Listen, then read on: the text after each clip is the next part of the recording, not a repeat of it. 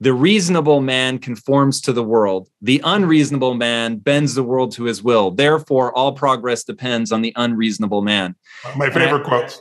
Oh my God, it's so good. And I'm always telling people on my team, like, because people often look at me and say, like, you're being unreasonable. And yes, but like literally, we all limit we don't even try because we think something is impossible. And therefore you guarantee that it is. It is literally shocking how much farther you can go when my wife and I call it no bullshit. What would it take? Just like you put yourself in problem solving mode rather than problem finding mode, which most people live there. And you're just like, okay, there is a solution. It might not be something I'm willing to do, but there is a solution. And when you get into that mode and then actually have the willingness to keep going, it's freakish what you can accomplish. But most people just never let themselves be that aggressive. Yeah, I think I have a philosophy I teach everybody on all my teams. I have 105 companies now. It's mind-boggling. And all these radically different industries. We're now doing almost $7 billion in business. I had no business background, but it's a certain core philosophy that allows you to grow anything. But it starts with the people themselves. And my whole thing is one choice is no choice. Two choices, the dilemma. There's always three choices. Like you said, I may not like the choice, but it's there.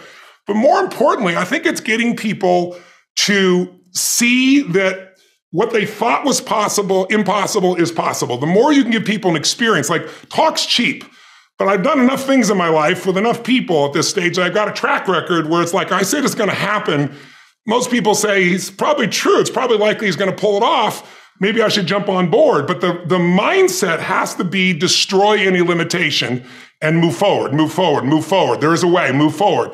And I think if you watch this, it's like taking off on a plane from, I'm in Texas right now. If I flew from Dallas here to go to Hawaii, you're off course about 90% of the time. I'm a pilot. What if every time you're off course, oh my God, I'm off course. Oh, I should freak out. Oh my God, I'm off course again. But you just tack back and forth and you land exactly where you want to be, 3,000, 4,000, 5,000 miles, away. And I think that's how we have to navigate. But most of us, and especially during these COVID times, most of us have been conditioned not to take a risk. People ask me all the time, what does it take to be happy?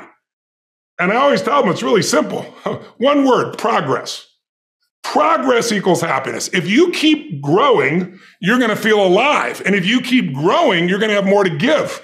And when you're growing and giving is when life is magnificent. It doesn't matter how many statues, Oscars they give you, or Emmys, or how much money you have in the bank.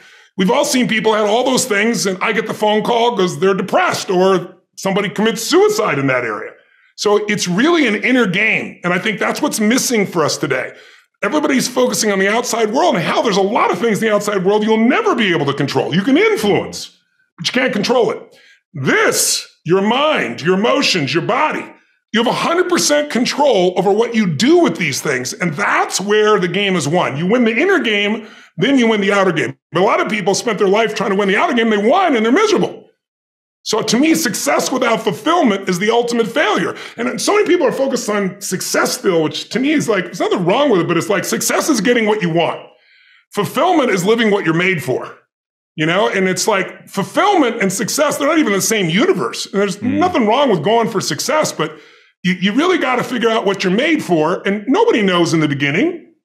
So you start where you are and you do what's in front of you, you do what's next. And you keep growing until you start to discover, hey, this is my real passion. This is my real hunger and drive. And it can change. People go for 5, 6, 7 years, and then they usually question their business, their career, their body, their relationships.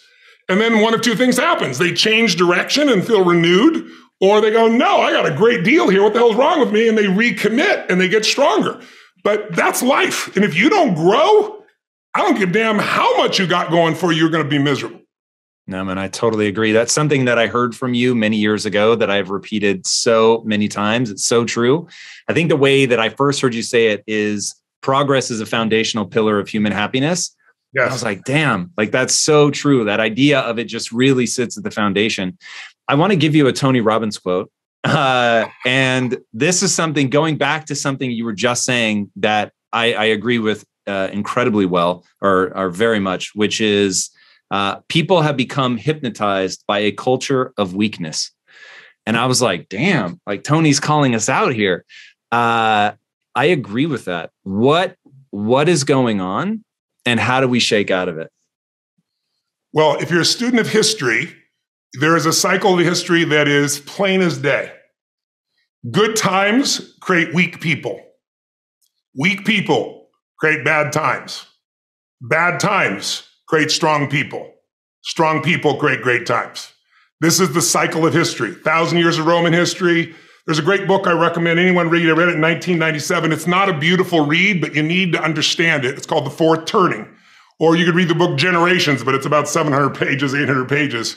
Bill Clinton gave me that book, and that's where I started. And it explains how our thinking, our process is so affected by the way we're raised generationally, the experiences we go through. So let me give you an example of why we're having challenges today and why I'm more than hopeful.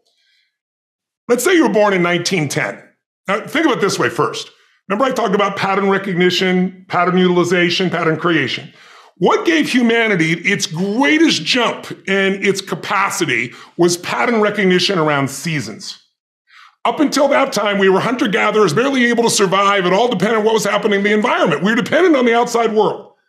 But once we understood the seasons, that planting in the springtime and then taking care of through the summer, boy, in the fall you can reap. And then there's going to be winter and you got to hang on to this stuff so you can survive. Once we recognized that pattern, humanity transformed. Communities were created, eventually cities and countries and states, right? So think of it this way. There's also a pattern of your history as a human. 0 to 21, 19 to 2021 is a springtime where everything's easy. It's easy to grow. Growth happens. You don't have to do squat. Your body grows, life grows. And some of us had a more protected childhood. Some of us had no protection. We had to step up and take care of things when we were 7 or 8 years old. But regardless, overall, it's a time in which people look out for you. You're taught things. You consume what you're taught. But once you come 19, 20, 21 roughly, and sometimes it's 16 for some people, 25 for others, but you get the picture, you enter a new season of life. You go to the summertime where you start testing and go, well, this is what I was taught, but do I really believe this shit? This is what people say, but now I'm in a relationship, And so all of this next 20 years is an explosive growth period if you work at it from 21 to 41. From 42 to 62 is a reaping time. If you planted really in the spring and you pushed hard through the summer, you're going to reap. Now, if you didn't plant in the springtime, you're going to weep in this season. You're going to be like, I don't have any money, I don't have any time, I don't know what to do, where am I going? But that's a season of power. That's when you really start to be able to lead companies, businesses, environments, and so forth. And again, some people get there earlier, some later, but overall, generationally, that's it. And then 63 to 83 is winter, and that winter time is a little different for somebody. Right now, that time is, maybe it's time, I'm an elder in the community, now it's time for me to mentor, to communicate. And if you're lucky, it goes 83 to, say, 103. Or the oldest living human is about 119, if you were lucky enough to do that. Maybe you get an extended period of time where you enter the next springtime. So there's seasons that you got to understand, because if you plant in the winter, I don't care how hard you work, you get no reward. If you bought a house, sounds wonderful, in 2007, normally great. 2007, probably not so great. You're probably just starting to do okay in the last 3 or 4 years, right? So there's a timing to things. There's a timing in your life. There's also timing in history. So imagine you're born in 1910. When would you come of age? 19 years old, 1929. What did you grow up with? World War I ended during that time. The whole world celebrated, and the roaring 20s began, and you're in your teens, cars, radios, parties. You can't wait to turn 19, 20, 21, right?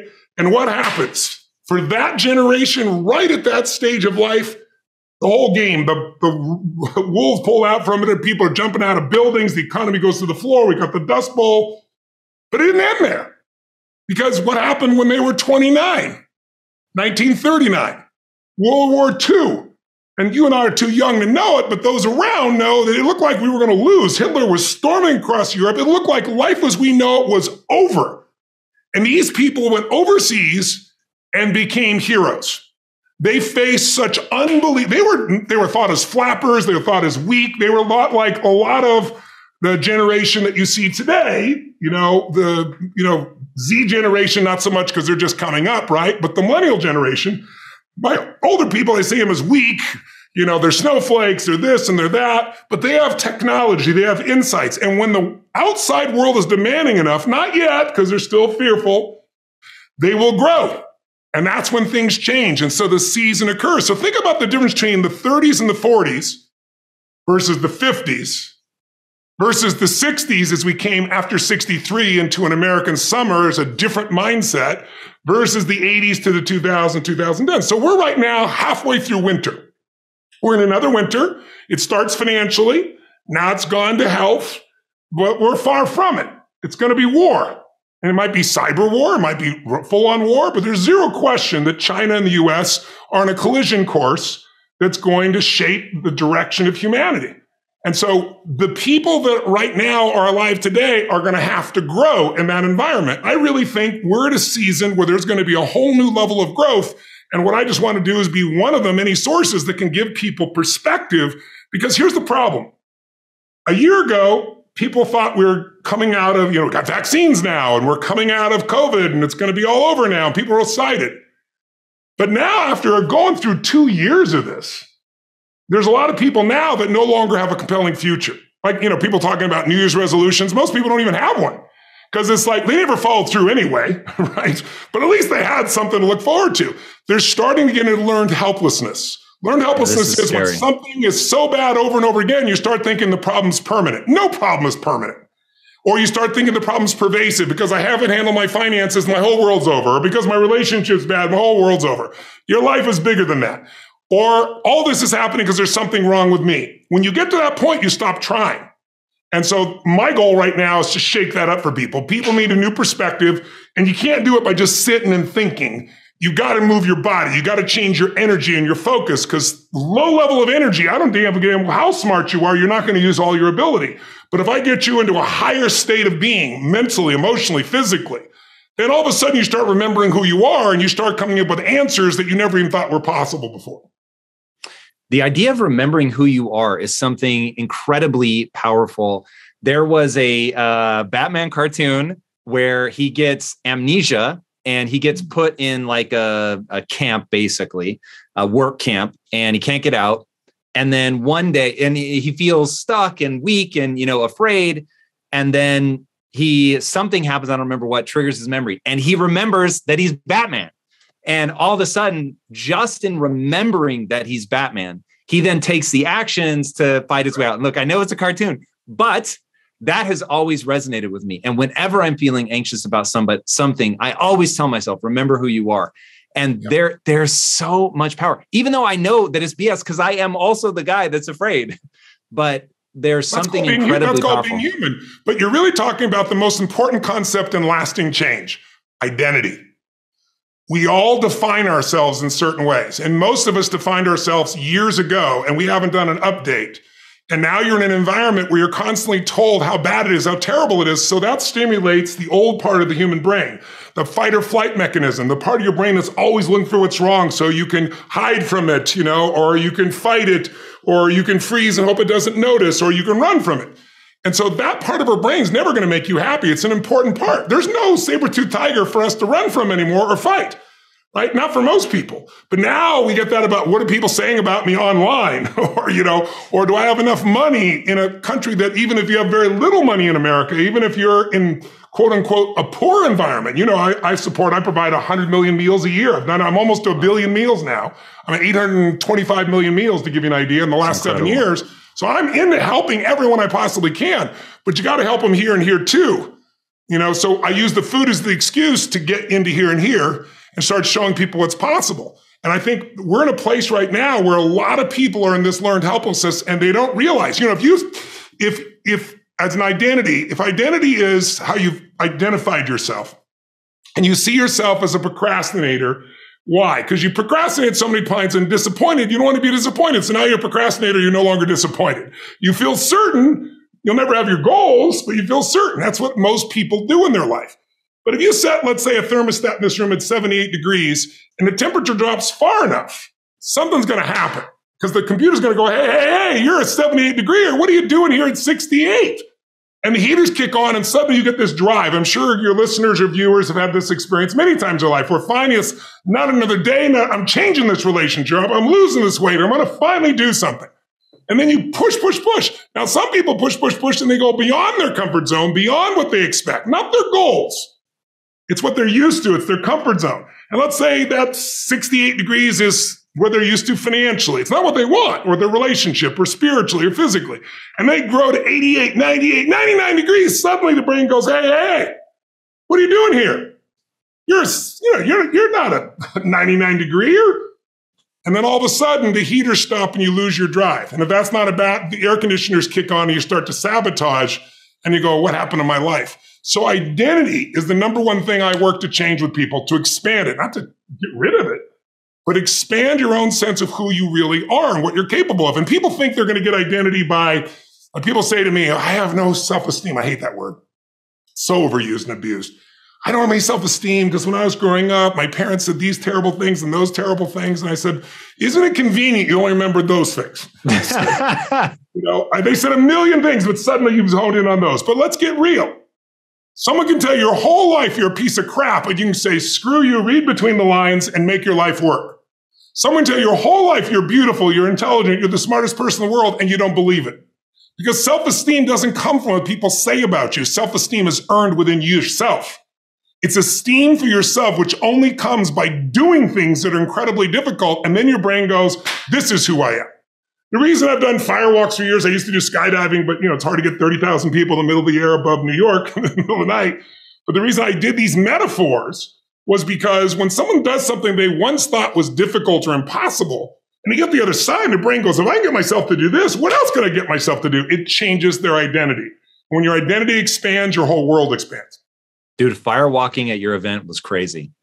It was really cool because I had always said to my wife, I would walk across fire for you. And so at the event, it is like you are trying to fuck with people. You spend hours warning about like how wrong it could go. You have to be so careful. And so I was like, okay, wait, is he trying to freak me out? So this is like a bigger deal. And then as you're walking up to it, you feel the heat and you're like, oh shit, like these are actually hot. And people start peeling out of line, right? They just can't bring themselves to do it. And I'm like, look, I may end up with charred stumps for feet, but I told my wife I would walk across fire for her. I'm walking across this fucking fire.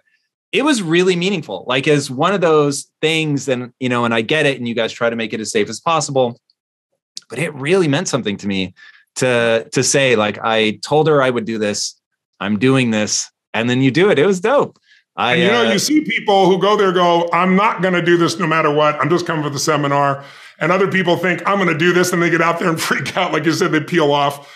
But you were there by the end. About 99% of people do it. We don't force anybody or push them to do it. But you go through so many changes in here. It's like, that's what we need today. We need to re-engineer ourselves. If you've ever seen one of these Baja races, 1,000 miles in the desert, or, there's a million different races that if you took a normal car, you'd be out of it and probably die in the first day or so. But what they've done is re-engineer the shock absorbers, the size of the tires, the engine system. And we need to re-engineer ourselves for winter. We need to re-engineer ourselves so that we can thrive, not just survive during this time. And that's what I'm seeing people do in their life and their businesses. I mean, it's been really, I know it sounds crazy, but it's been one of the more beautiful times. I hate the fear that's been generated in so many people unduly. I mean, this CDC themselves, I wrote this in my book. There's a section in my health book, and I quote directly from the CDC. What's the number one risk factor other than age? 80% of people die of COVID, 79.8% are overweight and obese, extremely overweight, something you can easily do something about, nobody talks about. And number two is fear, because the anxiety makes people change their breath. They can't fully oxygenate. So it's like there's a lot within our control if we just wake up. But the beautiful part of COVID is a lot of people waking up to what's possible, seeing where it is, seeing how they could change their entire business. Because when things happen, and they're going to be unjust things, it doesn't matter the color of your skin, it doesn't matter your age, it doesn't matter what country you're from. Injustice is everywhere. It's going to happen to all of us at various times, right?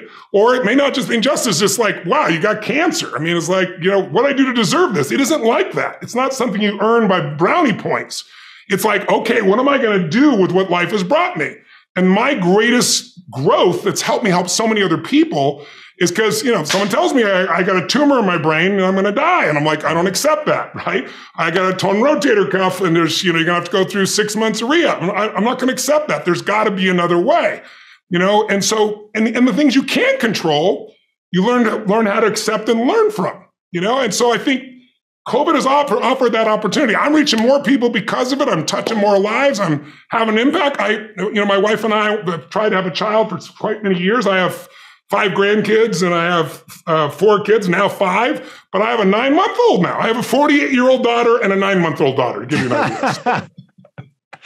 That's incredible, man. So that's the gift of COVID, because I was home. We can say, let's give it another shot. There you go. I want to hit you with another Tony Robbins quote. And this one, I think, sums up what you're saying here. You cannot fear change and do everything the way it's always been done. And so fear you talk a lot about, but man, I have people in my life that are older than me, and many of them, they are calcifying as they get older. And I watch what really served them well in their 20s and 30s. And I may have discussed this with you before, but I'm haunted by a quote that genius is a young man's game. And as a late bloomer, that never sat well with me. But when you look at people that win Nobel Prizes, it's almost always for work that they do in their early 30s. They get awarded in their 60s, but they did the work in their 30s. And seeing how you're going after like cutting edge stuff. I know one of the companies, I think you sold it to Apple in the AR, VR space, if I remember correctly. I've heard you talking about Bitcoin for years now. I know you know about NFTs. Like, it's, how are you so able to embrace change? And how the hell do you stay this enthusiastic in a world that changes this fast as you get older? Why are you not? Like, so many people are crippled by that. They just want things to stay the same. I think as early on, I realized, one of the things you have to understand about life is everything changes and everything ends. And that kind of sounds heavy on the front end, but it's a truth. If everything changes and everything ends, number one, it should make you appreciate what you have right now. And then my view is what's next is always better. If I make it so, it's my job to make it so. And so I think, for me, I look at it and say, when you said genius is a young man's game, I think that's total bullshit. I think passion is the genesis of genius.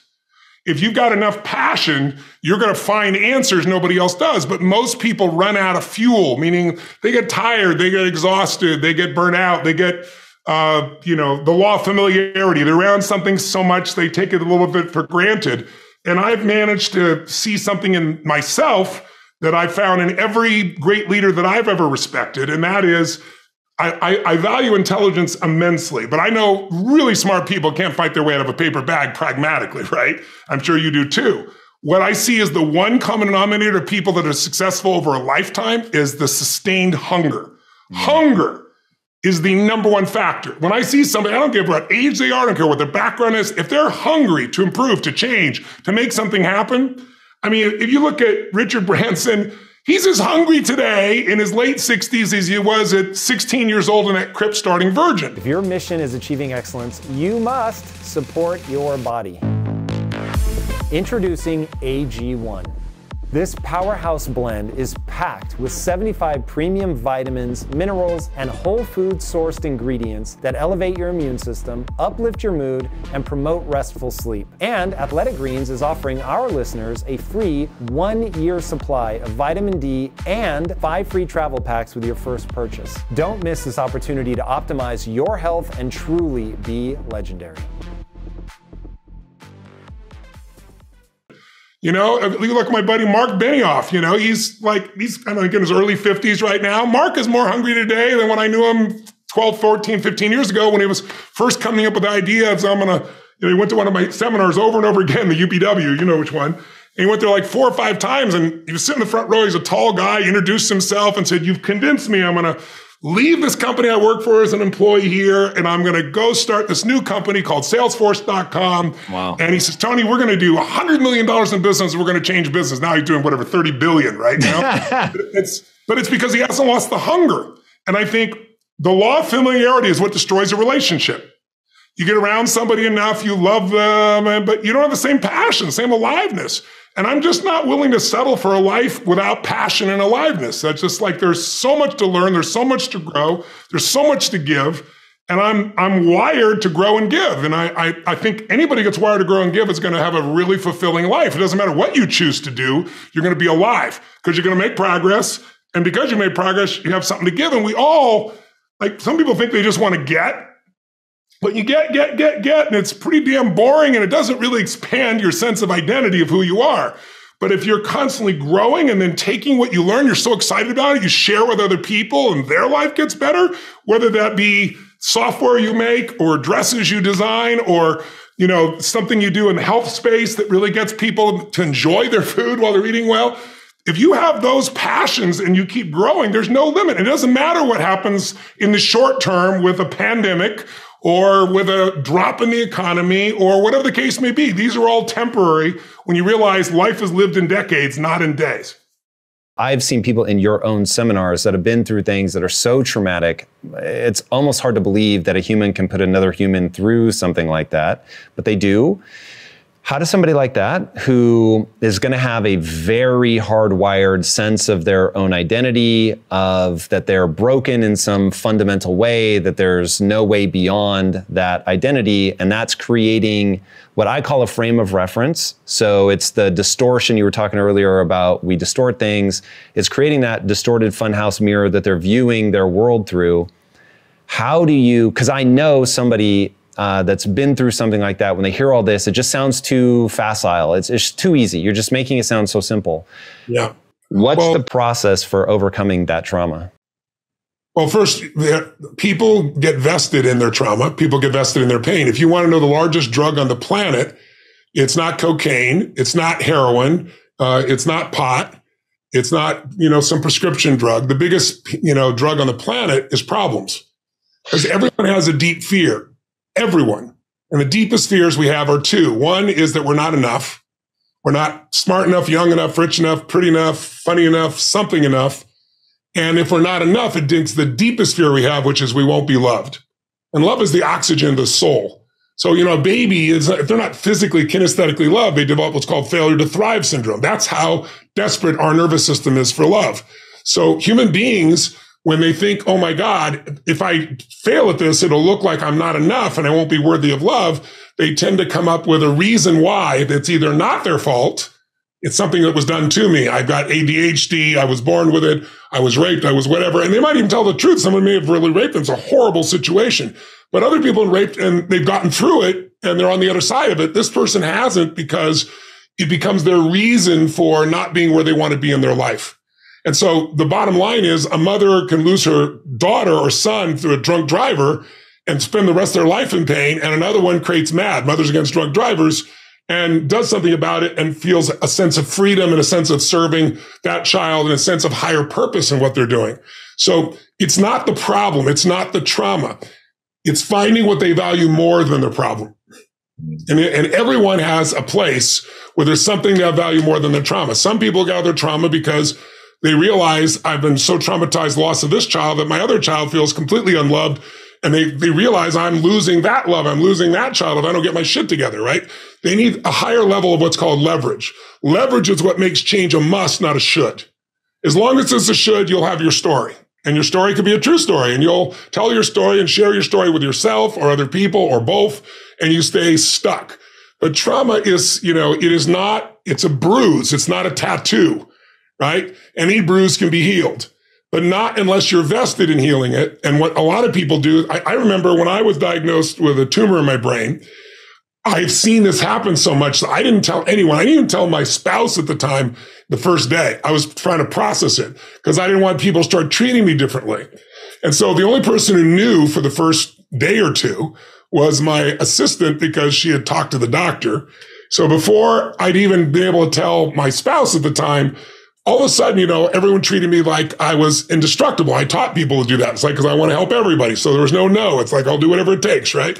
So it was inhuman at the time. And suddenly my assistant started saying, we shouldn't book that right now. And we shouldn't do this right now. And I started getting love and attention and connection for having this problem. And I was like, whoa. I'm not going to go down that slippery slope. But that takes a really conscious mind to do it. And lucky for me, I've had a chance to deal with millions of people. So I see these patterns all the time. But most people, their problem is their drug. It's the drug against the fear that I'm not enough and I won't be loved. Even if they go, no, it's me, I'm so messed up. What they're really saying is reassure me, love me. They're wanting that connection through their problem. So you got to decide there's something you value more than your problem. When you decide that, you can make it happen. But most people aren't going to do that unless they get in an environment where they see that happening. What are you looking for? Like, do you have to first understand the story that they're telling themselves to help them unwind that? Like, when you're trying to dig into that, what are you looking for to leverage, to narrow the walls, to get them moving in a direction? I'm listening for something that they value more than their pain, or I'm trying to dig to find where that is. But I first try to figure out, like, if you think of, we all have a life story, right? Some people's life is a warning. Some people's life is an example. If your life's a warning, it still can become an example if you're alive, right? You have that choice. That's the greatest story of all time, the comeback story, right? So what I'm looking for is what's their story? And the story is driven by, number one, what's their desire? If you go to a movie, read a book, in the first few minutes, the main character, you'll discover what their desire is. Is it to merge with God? Is it to find a great relationship and have children? Is it to free themselves from being enslaved? Whatever it is, there's a driving desire. And then there's always, as soon as you have a desire, there's a problem, because otherwise you'd have your desire. And the problem usually is character piece is missing within yourself. You're being selfish. You're not giving enough. You're not creative enough. You're not trusting enough, something enough. And then as you go through the story of a person's life, what happens is they come up with a plan. And there's always, the phrase, if you want to make God laugh, tell her your plans, right? So it's like the plan doesn't work. You end up having battles, and the battles invariably are with external enemies, with intimate enemies. Like, who can hurt you more? The person you don't know or the person you love who seems to have betrayed you? And then there's the internal enemy, the conflicts within yourself. And as you fight through those battles, if you continue to grow, you come to a point where you have insights. You see what the real truth is. It isn't somebody else. It's me. This is what needs to shift. And if you see that and act on it, kind of jump through the opening, so to speak, then life's never the same again, or life is happily ever after, as it says in every story, right? Because you've made a shift in the core values and beliefs and emotions that are driving your life. So I look at it that way. I'm looking to see what's their story.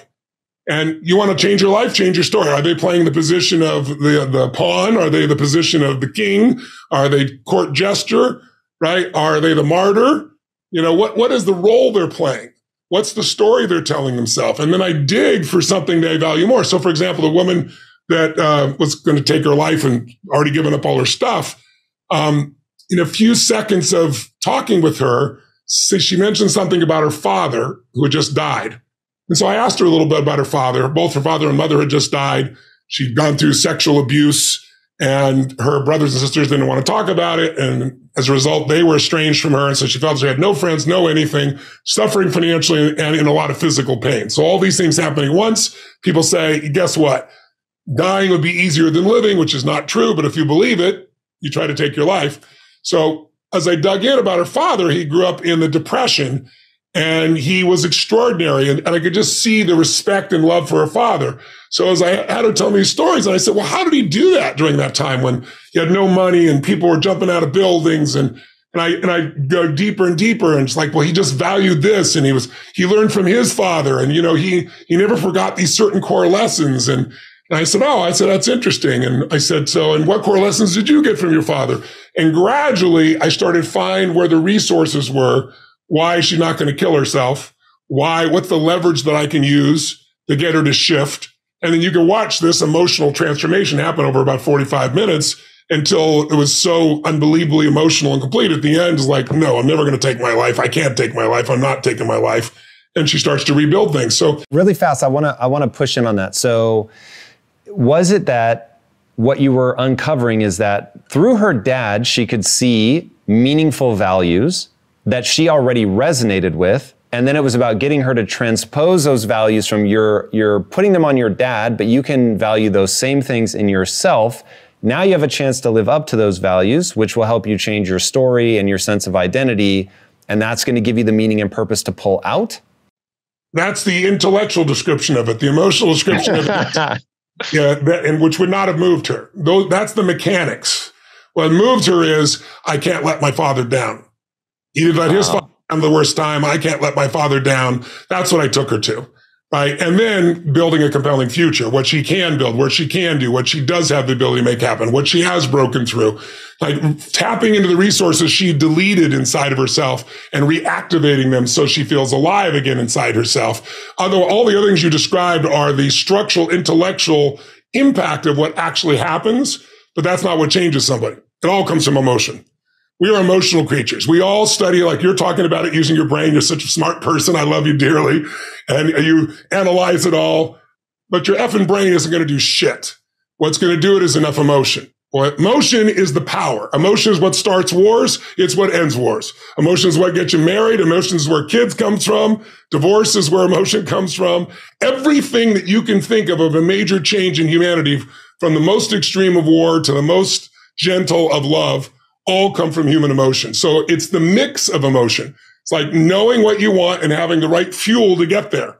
And if the fuel has no combustion, you're just bored. You're not going anywhere. If the fuel is total trauma and I'm overwhelmed, you just blow up and go nowhere. There's that delicate balance. And I've learned over the years how to help people find that balance. Okay, this is really interesting. And you may have put your finger on the thing that I struggle with the most. The thing I find compelling is for sure being able to understand intellectually what's happening, because I've used that to change my own life. That is the thing that works on me. Do you at all feel... I would ask you to consider something. Please. What you just said is absolutely true. I know you really well, and you know how much I respect and love you personally. And what you've accomplished in your life is extraordinary. What you're continuing to accomplish is extraordinary. But there's an emotional inflection that made you use those things in those moments. It wasn't just those understandings. If the emotion made you find the answers, brother, and then you have a really smart mind, you found the answers, figure out how to use it.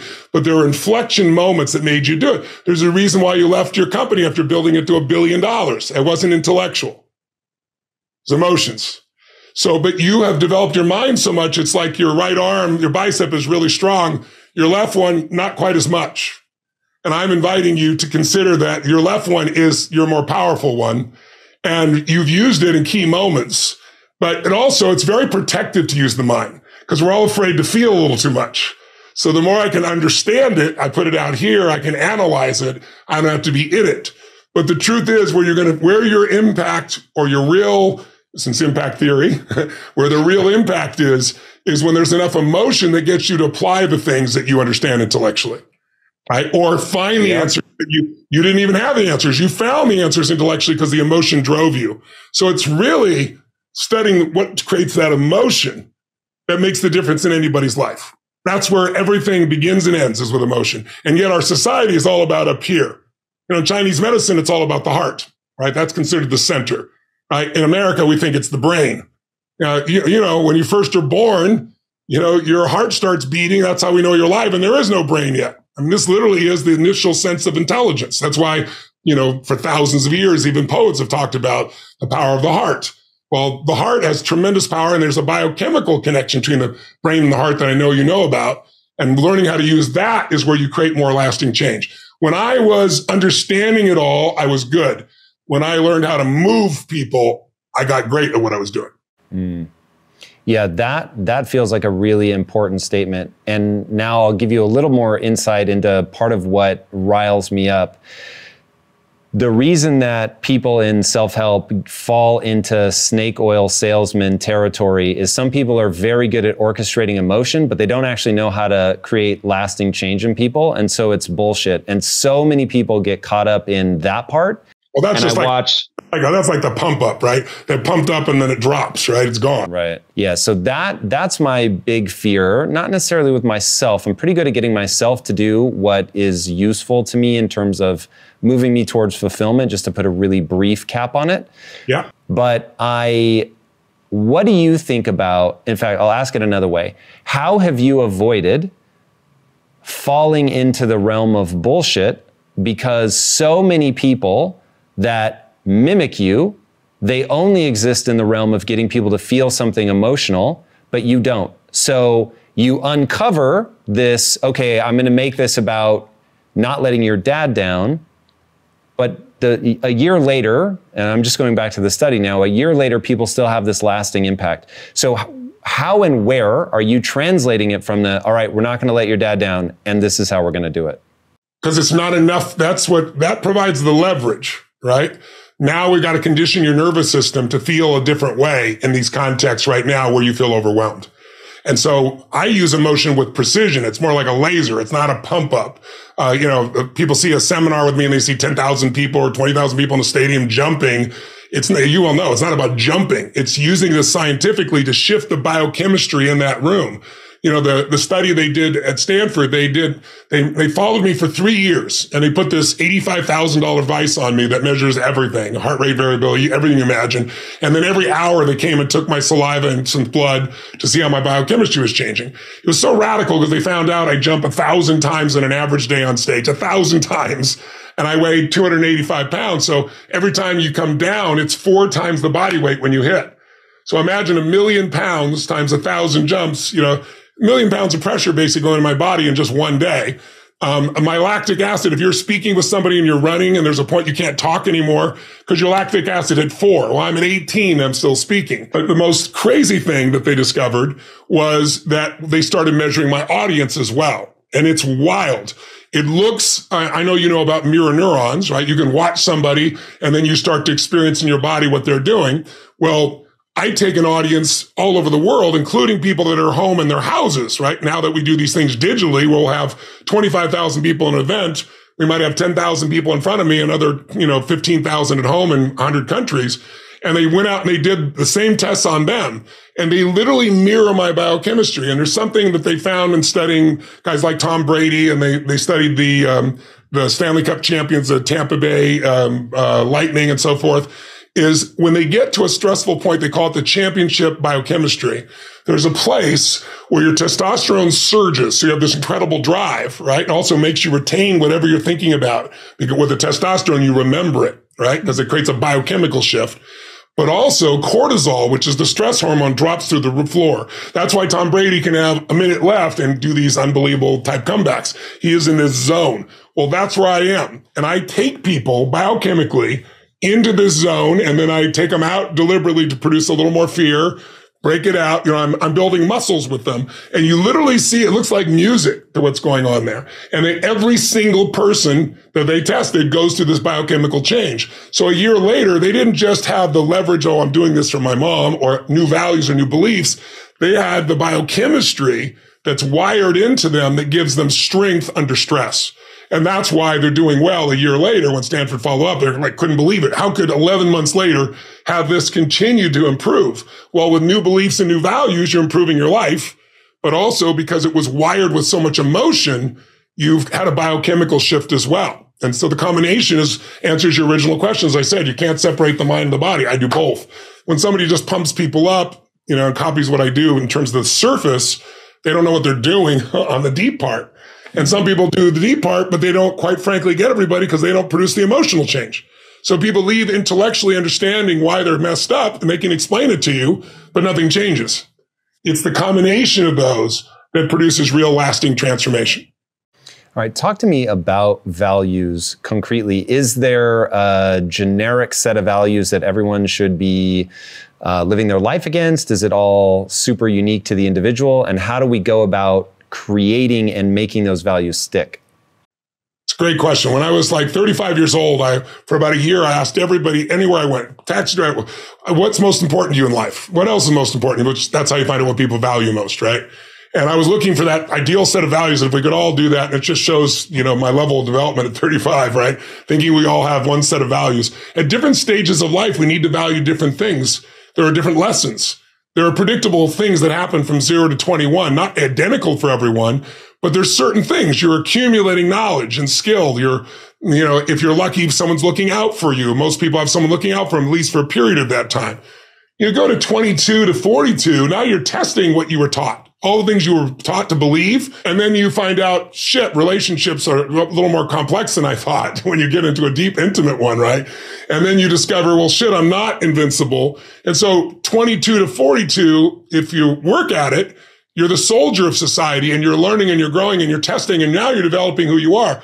43 to 63, roughly, 20-year segments. Some people, I went to work when I was 11 years old, right? So I didn't start at 21, but you get the idea, the overall phases of life. But 43, 63, that's your power period if you worked hard in the first 2 seasons. If you planted in the spring and you took care of things during the summer and kept growing, then it's fall for you. That's the time when you have the greatest reaping in terms of business success, in terms of life, in terms of wisdom, in terms of understanding, and you get better in your relationships and you stop judging yourself so insanely, hopefully. And then from 64 to 84 to 104 to the oldest living humans, 120, that's a different period. That's a period in which if you've done well in the beginning, you get to be the elder of the tribe and you get to be in a place where you get to mentor people and you want to. And it's not about you anymore because you live enough life to know that that's an empty promise. There's only so much feelings you can have for yourself, buying things or music or drugs or sex or whatever. You start to realize life has a higher and deeper purpose and it's about something more than me. Life's not about me, it's about we. And when that starts to happen to people, if they're healthy, if they took care of themselves in those first 3 stages, it's the most fulfilling time of life. All the research shows most fulfilling if you're healthy. So that's kind of the racetrack of life and in gross sense of things. And then every one of us goes through those stages and we have different life experiences, but we also are placed in a different place in history. So right now we're in winter. It's not hard to figure this out. If I asked you, if you were born in 1910 and, what's life like as you're coming of age at 21? Well, that's when, 1929 is when the stock market crashed and people were jumping out of buildings. So these people that saw World War I end as children and we were the heroes and they saw all this new technology, radio and TVs and cars, thought they're going to party. And right when they came of age, all hell broke loose from that 21 to 42. Because once the Depression was done, then we went into World War II. But that particular generational location duplicates every 80 years. That's where millennials are right now and some Z generation. That generation, by the way, was not respected. They were called flappers. They were irresponsible. But when the environment changed, they grew and they became known as the greatest generation. But think about it. They came home and had this time of prosperity, of peace, the late 40s, 50s until Kennedy was shot in 63. Those are unique times. That's kind of springtime. It's easy to grow. Then there's the hot summer where there's fights within generations and values within the country. And think about the 60s and 70s. And then the 80s, 90s, 2000s, very different than the 60s and 70s. So we're now in winter. Winter it doesn't mean every day is a bad day. It just means the overall theme is fear. The overall theme is limitation. And people will get exhausted of it, just like they got exhausted of the 80s and the 90s of go, go, go. And it's all going to be me get rich. And it's all about me, me, me, me. Now, those times are over. That gets exhausted. Winter, we're about halfway through it if you study history. No one knows exactly what it is. The 20-year segments I'm giving you are generalizations. But we still got probably some war to deal with. That's usually what happens. There's economic war, and then there's war that's seen on a world stage. And so we see what's happening now in Russia, what's happening in China. It might be a different kind of war. It might be a war that's, turning off your electricity. It might be a cyber war, but we're going to go through some difficult times. But on the other side of it is spring. So the beauty is, some winters are long, some are short. Some are hard, some are easy, but you never skip winter. You don't go from fall and reaping straight to spring. But when you go through winter and get strong, now new springtime happens. If you do well in winter, if you take care of yourself and get strong, that's my goal to help people with right now. My goal is how do you help people right now? That's why, by the way, I'm doing the challenges that I'm doing now, because since COVID happened, people are stuck at home. I was like, how can I help a mass number of people? And I don't want money to be in the way. I don't want anything to be in the way. So I do a 5-day challenge, about 2, usually sometimes 3 hours a day. I tell them 1.5, 2 hours, but I want to give more. I charge nothing for it. And we have, last 3 years, 1 million people participate in each one of these things. And it's free. I'm just showing people what to do with their body, what to do with their mind, what to do with their emotion, what to do with their relationship, what to do with their business. Because winter is scary for most people with a career or business. You see all the layoffs happening in the tech business. You see the challenges we've all gone through from COVID and now new challenges with inflation. All this is coming. So what are you going to do? Give up? Well, some people are going to hope. That's no strategy. Some are going to give up. Other people are going to retool themselves. And so that's my skill set. I'm made for winter so that you become more unshakable. And what I mean by unshakable is it's not that nothing bothers you. It's just that when everybody else is freaking out, you have perspective. You know how to take advantage of the situation. You have a plan. You know what to do. Because financially, these times are the best times in the world to make money. The Depression, more people became millionaires in the Depression than any time in history. John F. Kennedy's father, Joe Kennedy, You had $3 million in 1929. You had $62 million, the equivalent of $3 billion 3 years later. Because when things are going rough, people give up and freak out, and opportunity shows up for those that keep their head straight. So whether it's your relationship or whether it's your body or whether it's your finances, I've spent a lifetime collecting the best strategies and tools. Obviously, everything you've put out has had a huge impact on my life. I want to go back to values as it relates to depression and changing where you're at in your life. So I have a thesis that I think may play into why you're focused on getting people to be unshakable, what that's all about. My thesis goes like this, that fulfillment is the ultimate game of life. Fulfillment has a recipe, and that recipe is that you need to do really hard things because evolution demands it, quite frankly. So you have to do really hard things in order to make progress, which is something I've stolen directly from you, which is progress is a foundational pillar of human happiness, which I think is so true. And so you're working really hard to gain a set of skills, that is the sense of progress, that allow you to serve not only yourself, but other people. And if you do that, then you get in a very virtuous cycle of gaining mastery at something. So you're getting better at something that's allowing you to serve other people. You're getting feedback from them that, whoa, you've made my life better, which then makes you want to work harder, gives you meaning and purpose. So when I think about values in that light, I think about things that need to be aligned with the reality of that formula, which I will say is a gift or curse, depending on how you look at it, of evolution. And it is the necessary thing for you to survive long enough to have kids that have kids. That's for a social creature anyway, that's the formula.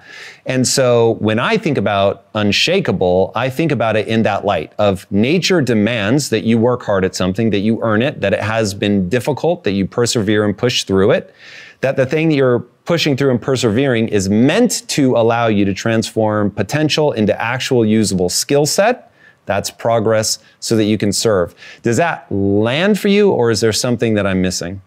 No, it absolutely lands. The simple way I always describe it is there's two skills you got to master to have life on your terms. To have an extraordinary life, to me, an extraordinary life is life on your terms. It's not my life. So what is it for you? For some people, that's, a white picket fence and 3 children. For some people, it's building a big business. For some people, it's being an author. It's like so many different things, poetry, music. So everybody's got to find what it is that they really love. But the skills you got to master to have life on your terms is, one, the science of achievement. That's what you're describing. How to take what I envision and make it real.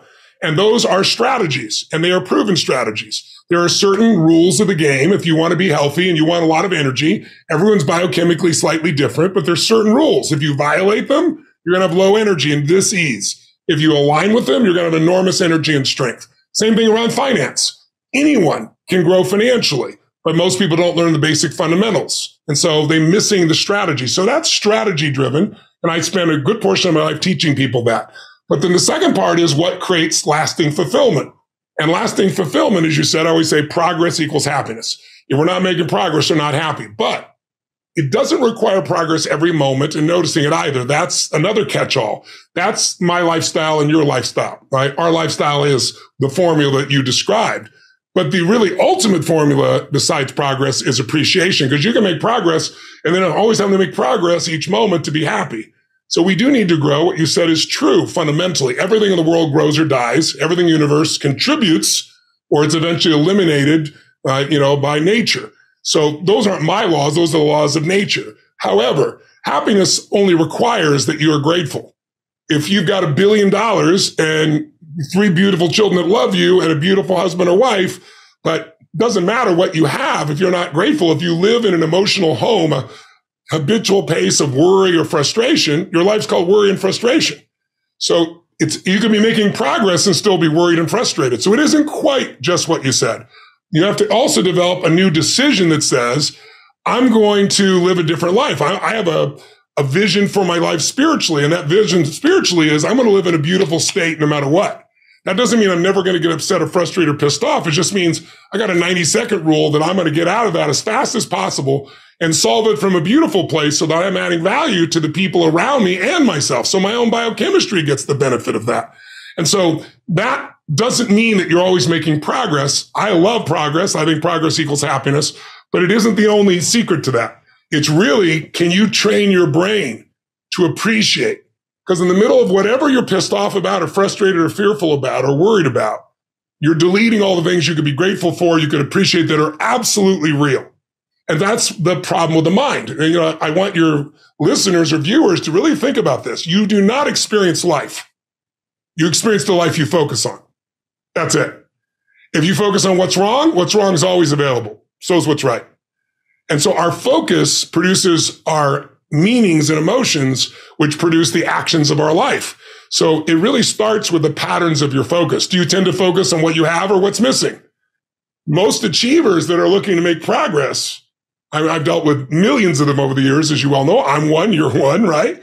Most achievers, that progress thing is really important. They're like, oh, we've got to have the next thing. And well, that's really wonderful, but it's only one way of doing things. And so it's like saying to yourself, wait a second, I'm going to, whether there's progress or not, I'm going to find the good in this. I'm going to find the great in this. And what that does is it produces a different fuel to live your life from. And from that fuel, it's easy to make progress. I used to tell myself I got really pissed off. My brain gets really sharp and fast and figures the answers. Well, that's true. But when I'm really in a great state, my brain is fast and quick and I enjoy it and people around me enjoy it. So it's also deciding how you're going to be, not just what you're going to do. And I think the combination of those is where the quality of life that people are really looking for shows up. The truth is, hitting your career goals is not easy. You have to be willing to go the extra mile to stand out and do hard things better than anybody else. But there are 10 steps I want to take you through that will 100x your efficiency so you can crush your goals and get back more time into your day. You'll not only get control of your time, you'll learn how to use that momentum to take on your next big goal. To help you do this, I've created a list of the 10 most impactful things that any high achiever needs to dominate. And you can download it for free by clicking the link in today's description. All right, my friend, back to today's episode. What if people understand that? They live that way for months, year plus, whatever. Something happens and they slide back. I get asked that a lot. I'm sliding back, I get stuck, I keep returning here. Is there an insight that they're missing, a key emotion, a value? What is it that they need to address to make sure that they don't backslide constantly? Well, I'll give you a formula. If you want to know what makes people happy, at the most basic level, when your life conditions match your blueprint, when your life conditions are what you're expecting, not your ultimate dream, but when you meet your basic expectations, you're happy. If your life conditions are better than you expected, you're over the moon. If your life conditions don't match your blueprint, your expectations, you have pain. If your life conditions don't match your blueprint and you believe I'm unable to change it, it's something wrong with me, or it's a permanent problem, or it's pervasive, or it's personal. You get into learned helplessness, then you're going to suffer. And so nothing is permanent. Not even the body is permanent. Certainly no problem is permanent. Your soul might be the only thing that might be permanent, right? So it's really helping people to understand that when the life conditions change, your blueprint has to change with it. Either if you're not happy, you either have to change your life or change your blueprint, your expectations. Usually it requires a combination of those two. So often what you say people is sliding is their life conditions changed. And then what they were doing wasn't enough to make them feel the way they wanted to feel. And so then they adapted to an old style of coping. They went back to smoking or drinking or eating or yelling at people or whatever the pattern may be. But that's because they didn't continue to grow. And so that's why it's not a static thing with me. I teach people not just, okay, you're going to make these changes in your values. It's like, you got to look as your life conditions change. You're going to make that happen. As you hit different stages of life, you're going to have to make those decisions. And everybody wants their life to be better, but no one wants to change, right? So we have to keep changing as the life conditions change. We got to update our blueprint, our values, our beliefs, our rules about how to play the game. And we have to update our behaviors to adapt to where the environment is. If you don't do that, you're in trouble. There are many people during COVID who it was the most horrific experience. There are many people that learned to use COVID, not let COVID use them. They grew their businesses. They expanded their mind. They shifted their emotions. They did things they never would have done. Other people gained 20 pounds, right? So it's all a matter of, do you adapt to the life conditions? And do you learn how to learn? Because this isn't a one-time thing. Oh, I did this thing. I went and worked out for a weekend. Now I'm pumped. Well, great. How long is that going to last? You're going to have to continue to use that and have a daily practice. Otherwise, you, of course, go back. And that's the biggest missing thing. I teach people daily practices that can take what they've learned and make it ongoing in their life, as opposed to, wow, I had this great weekend. If you look at a person's life, most people major in minor things. Jim Rohn, my teacher, used to say that to me all the time, meaning they know about all kinds of things that don't matter. But there's maybe a half dozen things that matter most. There's your body, there's your emotions, there's your relationships, there's your finances, there's your career or your sense of mission or your business.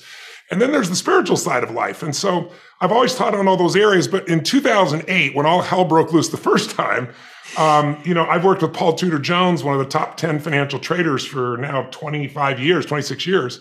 And so I knew a little bit in this area. Most people don't know. I know the details of. You know a lot, man. Hearing you talk about finance, you are freakishly knowledgeable. I've seen you on stage with people that make a living doing it. And not only do you keep up, in many ways, I think they're listening to you as closely as you're listening to them at this point. How do you learn that stuff that deeply? Well, I go for total immersion. It's like if you learn language a little bit at a time, 2-3 years from now, you don't speak the language. But if I dumped you into Rome and said, you're not leaving for 8 weeks and there's no teacher, you're going to be speaking Italian before you leave there. So I'm a big believer in total immersion, but I also believe in modeling the best on earth. So in Money Master the Game, fortunately, I have access. So it's like, I'm going to interview 50 of the smartest financial people on earth and everybody who's made it from nothing to multi-billionaire. And they all did it different ways. And I'm good at pattern recognition and I'm good at pattern utilization. In fact, I would say to your audience, in 2040, which sounds like a long way from now, 18 years ago like that, your mind will be blown. Half the jobs we have today, according to Oxford and a variety of other universities, are going to be gone. They're replaced by robotics, by algorithms. You know the game. And so the bottom line is you need to be good at pattern recognition. And that's what gets somebody strong at anything. I mean, you look at, why is Amazon doing so well? He realized one pattern was valued over anything else, convenience. Right? If you look at Tom Brady, a friend of mine, he's got pattern recognition like nobody else at 43 years old. He's able to do things no one dreamed could be done. He's got more Super Bowl rings than any team. So I said, I want to go to the best people on earth and see what do they see that none of us see. What's the pattern? Then you got to learn pattern utilization. It's one thing to see it. It's another thing to use it. And then if you're good after a while, you get to pattern creation. It's like if you learn to play the piano, most people play other people's music. And then there's a point you've learned so much that you're able to create. And I think those 3 skills are the most important skills. So I look at the areas that matter most and say, who already has that extraordinary pattern recognition utilization? So I go to Ray Dalio, who's, returned more money to investors than anyone alive. He's going to have a different level of understanding than the average person. And because I immerse myself so much, most of these interviews are supposed to be 30 minutes. And the average one was 3.5 hours. And so, but like Ray Dalio is now a dear friend of mine. I can pitch and catch with him because I came so over-prepared and because I could, again, not just catch the ball he threw, but pitch it back. And so to me, that's what I did. I did for Total Immersion. It was a 3.5-year project and then expanded. I wrote, Unshakable after that because I saw what was going to happen in the markets and I wanted people prepared. And that's why I'm doing Life Force right now. Life Force was driven because I've always taught health elements. You and I both are kind of biohackers in our lives. I have to be. My average seminar is 12 or 13 hours a day. I go 4 days minimum. Over the last few years, I've had all these groups that measure Olympic athletes and professional athletes measure me. And to give you an idea, I burn 11,300 calories in one day on stage. No one believed it. I didn't believe it either, but I do. I burn 4,000 before I get on stage. Chess masters burn 4,000 without moving. So that's basically what happens. But I also, to give you an idea, I push my body, lactic acid. If you're running with a friend and you get where you can't speak anymore, you're at a 4 of lactate. I'm at an 18 of lactate and still speaking. They just couldn't believe it.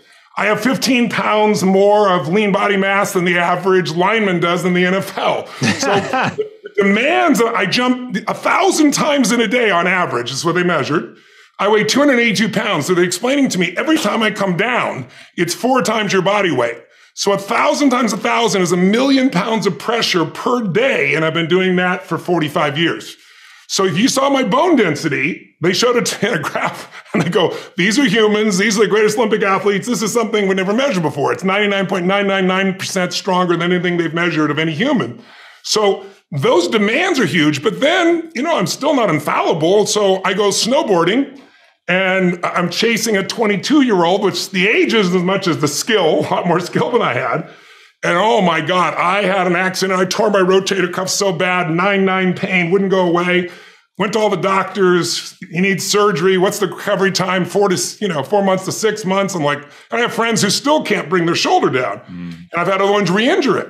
And so I went and looked around. And what started me really on this is I said, okay, what are my other options? What about stem cells? I met Dr. Bob Harari. He's kind of like one of the founders of stem cells. I know him He's the well. guy that did those. Oh, you know Bob. He did those original studies where they took old rats and gave them young rats blood. We've all heard about it now, and vice versa. And the old rats got young, and young rats got old. Kind of vampire stuff. But as a result, they discovered stem cells and what they could do. And Bob said, Tony, you won't get them here.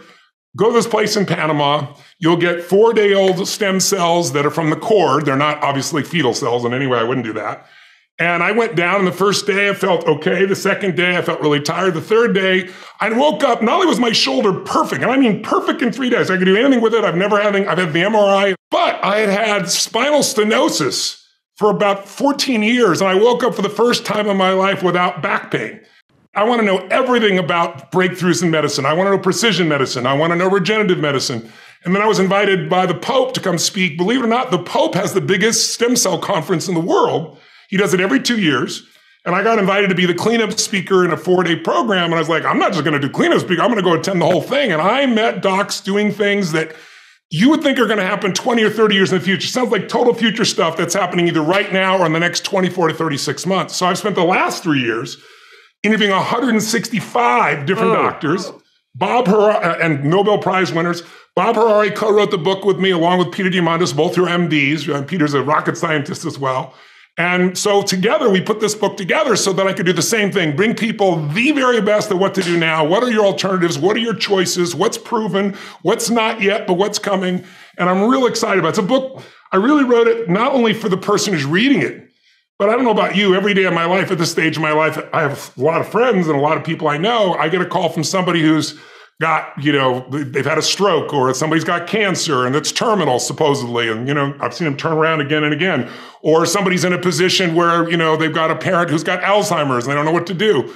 And so I put in one book the greatest answers from the greatest scientists on earth of what's available right now, as well as what's coming in the short term. Not the long term. Who knows the long term? Long term, I have all kinds of pieces. But I'm excited to bring it to people. When it comes out on February 8th, people can pre-order it.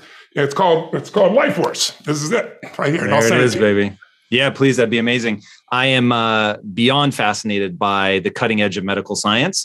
And so I know both Bob and Peter Diamandis and have had some of the talks around stem cells, but I'm really curious, as you've gone, well beyond just those guys, what is the most exciting thing coming at the cutting edge of medicine? Is it stem cells? Is it something else? No, it's understanding that the aging process is the breakdown of communication between the cells.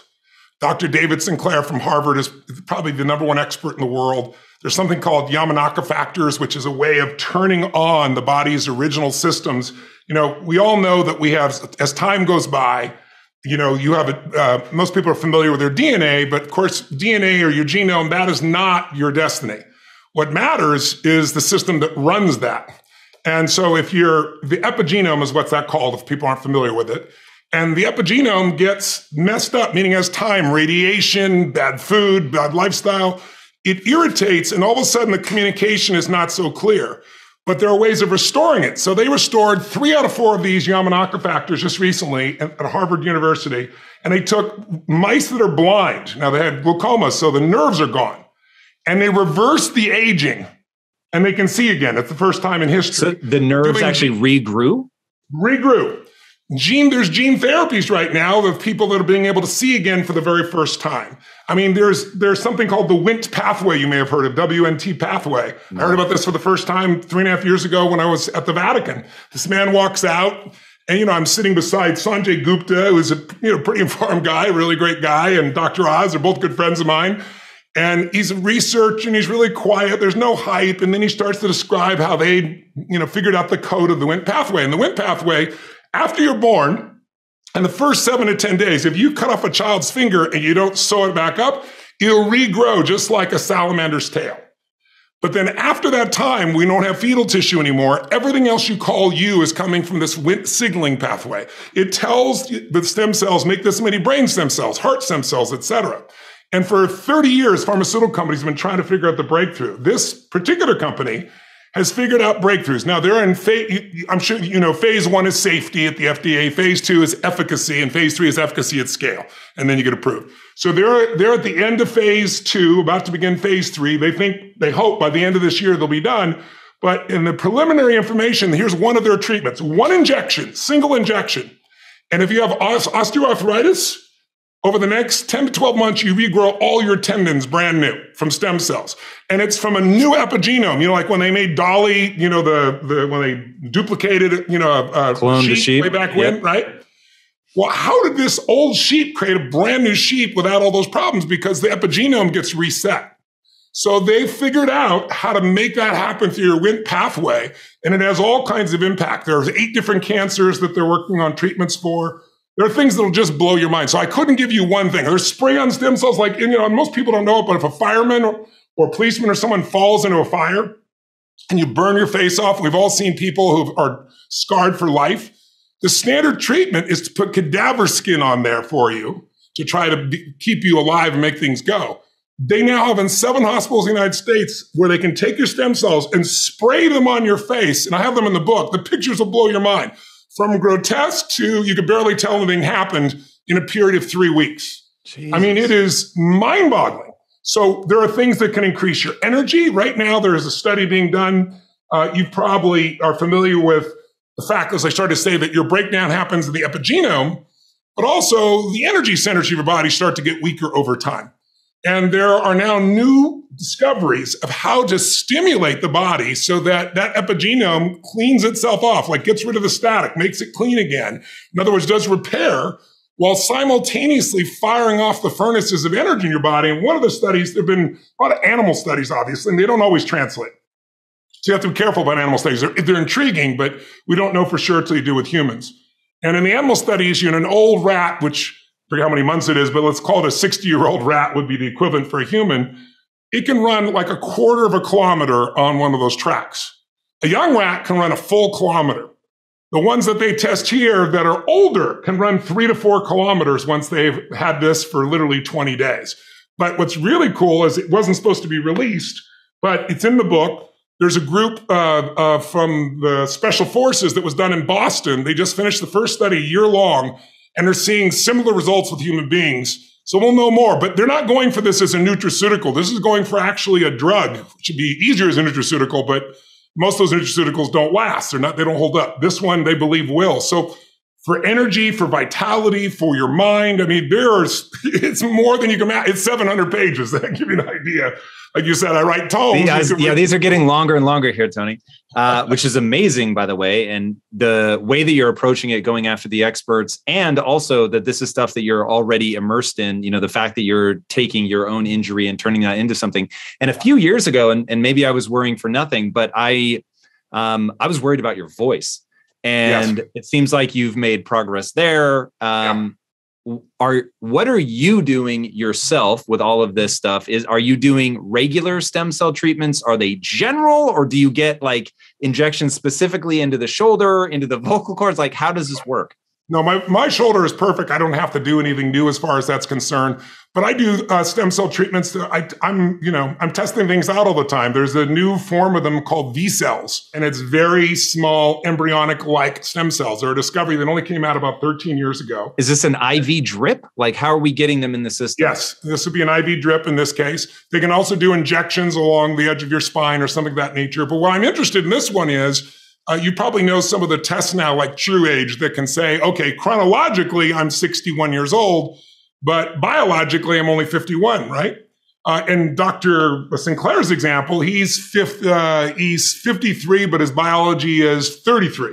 Yeah, he looks young as hell. It's crazy. He really does. And his dad, who's in his 80s, who was falling apart, now goes jogging and running and everything else. So he gives it to his dog.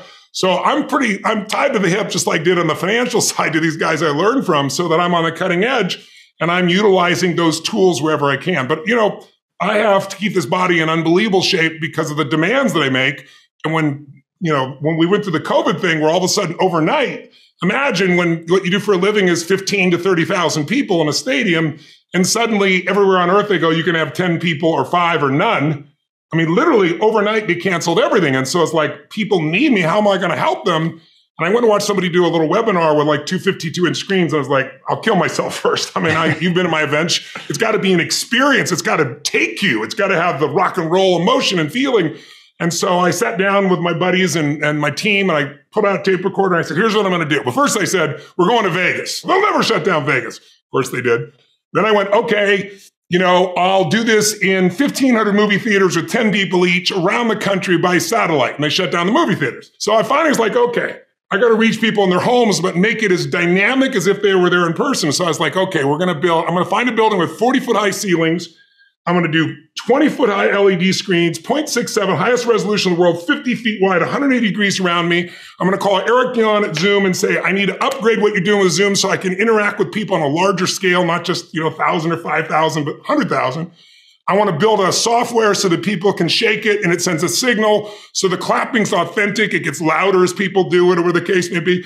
And did the whole thing, brought 7 companies together and said, we got to build this. And they said, this is a big project. Maybe in 9 months. I said, no, you got 9 weeks. Went through, got rid of a lot of the people, and we pulled it off. And so I've seen more people this year and last year in these events because I have people from 195 countries, every country in the world, participating. And every time zone, too, if you can imagine. I'm starting at 10 a.m. in Florida, and it's midnight in Australia, right? Mm-hmm. And these people are going from midnight till 1 in the afternoon the next day, 4 or 5 days in a row, and staying completely engaged and saying they have the time of their life. So we kind of cracked the code. Now I do both.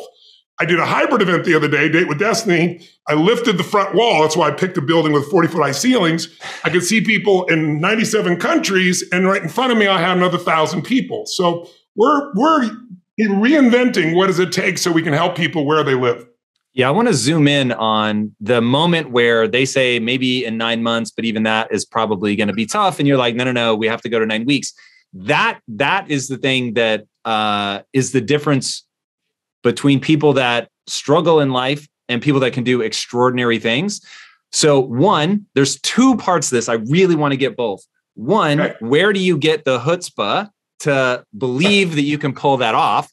And then 2, from an execution standpoint, how do you actually pull it off? Because you hinted at the people that don't believe have to go. And so walk me through that on both of those points, if you don't mind. Well, I'm happy to, but you're an example of this yourself, and I'm not blowing smoke. That's how you built a $1 billion company. You and I are philosophically aligned, obviously known each other for years. And where did I get the chutzpah from? It's not my chutzpah. It needs to be done.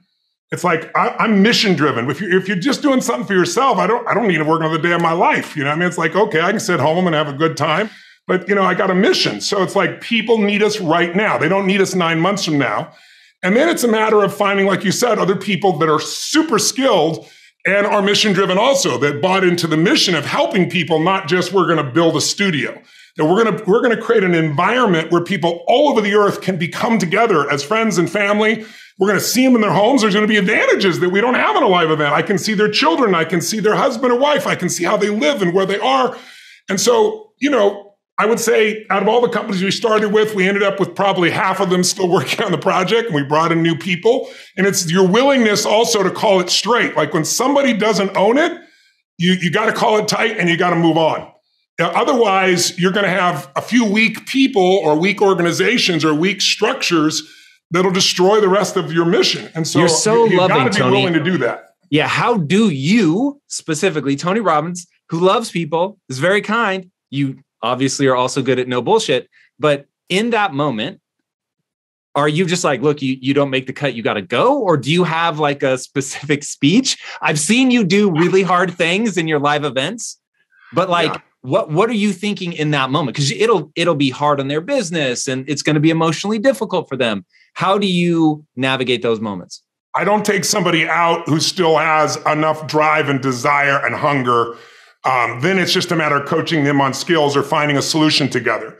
But when I find somebody who no longer believes or is no longer certain, if you're on a team with me and we're the Golden State Warriors, or let's say the old days, with Michael Jordan, the weakest link is going to keep us from the mission. So I have to value the mission more than this individual. They can become a client of mine. I invite them to go to my seminars, help them do whatever it is, but I got to move on now because there's just no way we could have done. Everybody around us said this is impossible, but I found a few people that thought their part wasn't impossible. And then, put them all together with a higher mission. I mean, just like, for example, Date with Destiny, lifting these walls sounds like a simple thing, but they weigh God only knows how many thousands of pounds. And COVID, you got all the problems of the breakdown of being able to access something overseas. So I sent planes on people overseas. We're getting things. We did it all in less than a week to be able to actually lift those. And then I told my platinum partners, which is my audience, I said, listen, it's a backstage pass. You're not going to see me. You're going to see me on screens. And when people at a giant event on this size, they watch me on screens anyway, but you'll be together. And then we surprised them, and it was like the music came up to a THX type sound, lifted up, and they were just out of their mind, So it's also about creating experiences, creating moments for people that they won't forget. So you recently did a study with Stanford University that shows that your Date with Destiny program is more effective at impacting positively depression than traditional medications and things like that. Why is it so effective? What tactics are you giving people that is so transformative? I think it's 50% higher positive emotion and 70% less negative emotion, which is pretty insane. It's actually even better than that. I got approached by Stanford during COVID because, I adapted. I wanted to try and help people. And all of a sudden, 15,000 person stadiums, they wouldn't let you have 100 people in a stadium. It was just ridiculous. And so I eventually created this giant 20 foot high, 50 feet wide, 25,000 square foot studio. And we started delivering to people all over the world. And so they had some people go through Date with Destiny, 2 of which I think were clinically depressed. And they came back with none of the symptoms. And they said, what? This is unbelievable. This is 6 days. What data do you have on this? And I said, well, I got zillions and zillions of, testimonials and stories, but no one's ever studied it. So they said, listen, we think this could be incredible. And they explained to me that right now, if you go across the meta studies on depression, which is out of control since COVID, obviously, it's not COVID as much as it was the shutdowns and the fear. And then now the fear of people, a lot of people are afraid we're going to all die within 12 years, which of course is not true in terms of the environment. But all of this fear has put people in a place where there's no compelling future. And that's one of the things that we all need. We can all deal with the difficult today if we have a compelling tomorrow. But anyway, they said, look, right now the meta studies show that across all the treatments, both a combination of therapy and drugs, only about 40% of the people get better. And of that 40%, 60% don't get better. The average improvement is 50%. So they're half as depressed as they were. Some people 100% cure, very few though, unfortunately. And I said, well, that's not much better than, a placebo. And they said, we agree. And now I don't know if you've seen the cover of Newsweek talked about SSRIs. They do not change with depression. And we're still giving people these drugs. It's crazy because they don't have an alternative. So they came in and they put a group together. And the most successful thing they've ever done was done by Johns Hopkins 2 years ago, where they gave people a month of psilocybin and cognitive therapy. And of course, psilocybin is not a legal drug. But the bottom line, the results were unbelievable. 53% of the people a month later had no symptoms of depression. Nothing like it in the history of psychiatry or psychological approaches. When they did our test, the numbers were so radical, they sent them out blind to 2 other organizations to be absolutely certain it was accurate. 100% of the people, not one person out of the group, still had depression 30 days later, and 19% of people had suicidal ideation. None had suicidal ideation. So this Date with Destiny I just completed, they did a study for 754 people. It'll be the largest landmark study I've ever done. But they really want to just show people what can really be done. And the answer to your question is, the way you experience life, you don't experience life. You experience the life you focus on. And what you focus on is based on beliefs and values. Whatever you believe, you tend to see that. If I said to your audience right now, close your eyes, before I close your eyes, look around the room and see everything that's brown, everything behind you, around you, clothing, anything on the walls, books, anything. And then say, close your eyes and tell me everything you saw that was red. People usually smile. They say a lot more brown than red. Then I have them open their eyes and look for red. And guess what? They find plenty of red. Well, you get what you look for. So our beliefs, our values, our rules that determine whether we experience heaven or hell inside, they're all internal. So it's like we can't control the external world. We can influence it. We have total control of this internal world, but most of us don't know how. So over those 6 days, people change their beliefs. I don't tell them what to believe. They discover what's limiting them. They shift their values to what's more consistent with where they are. And instead of being pulled apart, like, I want to make, everybody happy and be honest simultaneously. I want to make $1 billion and sleep till noon. Those create inner conflict. We help people resolve the inner conflicts, create a compelling future, and be in control of their own life. And you're right. A year later, they found 71% reduction in negative emotions, 52 improvement in positive emotions a year after doing this. So the long impact of this is what they're most impressed by. Talk to me about what causes depression, because I know I talk a lot about in my own work when people ask, hey, I'm really struggling. What should I do? I actually would tell people cognitive behavioral therapy. If it's really stuck, then look at some of the research on psilocybin, which that's me grappling with what is that really deep neurochemical entrenched pathways that people can get into with depression. And I've always been hesitant to cheapen the cause of depression by saying, oh, you just have to think better, have better beliefs, all that. But when I saw the results of the Date with Destiny research, it made me think maybe I'm making the problem harder than it really is. Is it really that the entrenched depression is just the way that people think? Or is there something so real to trauma that it's sending you into a neurochemical cascade that you can't get out of in any simple way? Well, rather than me answer that question, the head of the NIDHD, or however they pronounce it, for 22 years, I don't have it in front of me here. I wish I had it and give you the exact quote. Maybe I can give it to you. You can post it afterwards if you'd like. But he said, in 22 years, I spent whatever it was, $20 billion, did some of the most interesting studies in the world, and we didn't move, one person out of depression. The bottom line is biochemistry is part of it, but it is related to what we focus on and what we feel. I can change your biochemistry in a heartbeat. Close your eyes and have you imagine one thing. I can disrupt you, produce fear. Close your eyes, produce something else. We can produce a parasympathetic effect, a calming effect. So you cannot separate the mind and the body. They're together. And so my approach is both. I think from going to events. I believe in physiology first, but it isn't just biochemical. It's the way you move. It's the way you breathe. It's the way you gesture. If I said to you, there's a depressed person behind curtain number 1 over here, and I'll give you a $100,000 donation to your favorite charity if you can describe their posture, everyone knows. What's their posture like? Where's their head? Down. Where's the shoulders? Slouched. Are they breathing full or shallow? Shallow. That's right. Are they talking loud or quiet? Soft. Fast or slow? Slow. How do you know? Because we've all practiced this shit at some point and been depressed, right? But if you take that same person, I don't care what's going on with them, and you put their shoulders back, I know this sounds absurd, and you have them breathe different, and they speak at a different tempo, and they move, their biochemistry changes like that.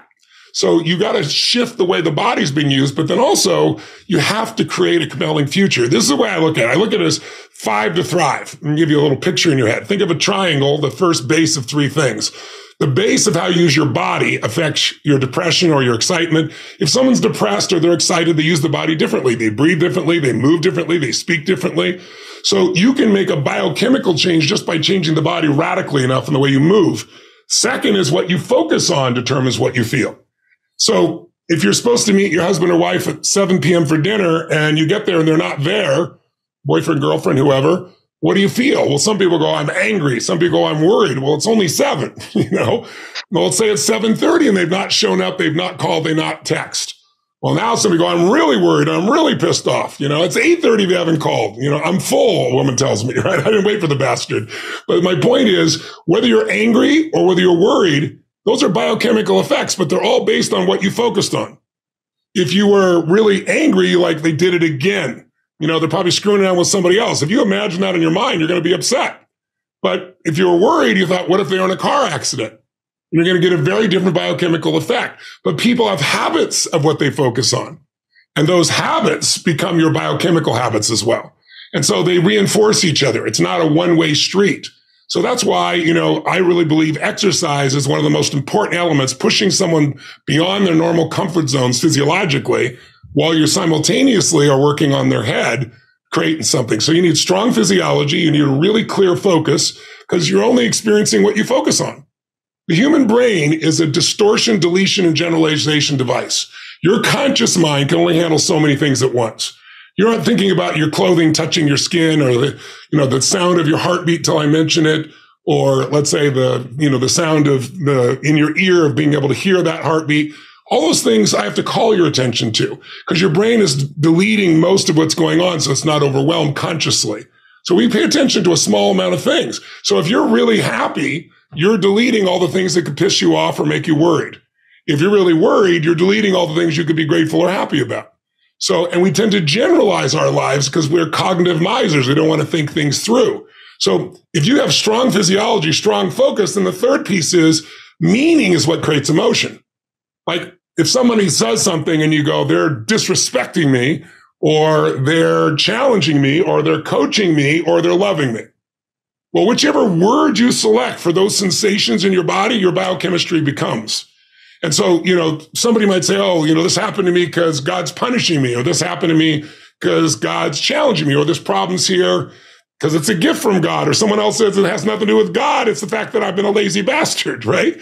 Whatever it is you do in your head, there is a biochemical effect. So there's the body, there's the focus, and there's language. Those three shape how you feel moment to moment.